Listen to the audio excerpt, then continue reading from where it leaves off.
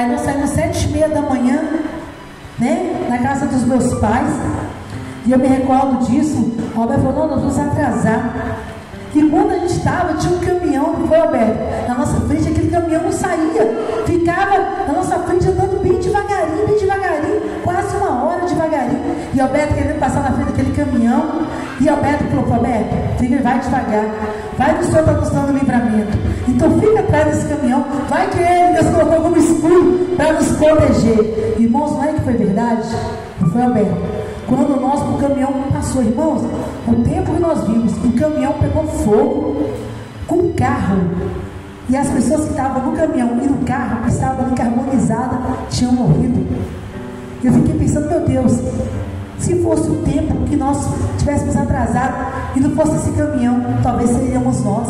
Então eu vi naquele dia que foi um grande livramento que Deus deu. Infelizmente, né, aquela família que estava naquele carro faleceu. Nós sentimos muito por isso. Mas eu vi naquele dia a mão de Deus, como Deus cuida de nós. Por isso que eu aprendi uma coisa, irmãos: a gente só vai na hora que Deus quer.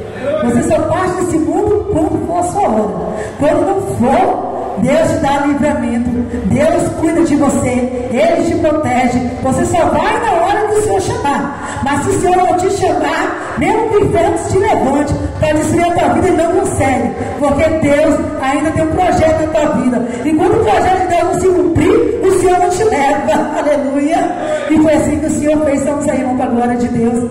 E eu vejo as pessoas com medo da morte. Ai, o medo, irmãos, Jesus venceu a morte. Não tenha medo da morte, porque Ele é o Deus da vida, e Ele está com você, e você só vai na hora que Ele quiser, na hora que Ele te chamar. Aí chegou a nossa hora. Quando Jesus falou: Liliane, chegou a hora de ir, você vai. Mas se não chegar, irmãos, e quando nós temos vida, vamos fazer a vontade de Deus, porque Jesus é maravilhoso.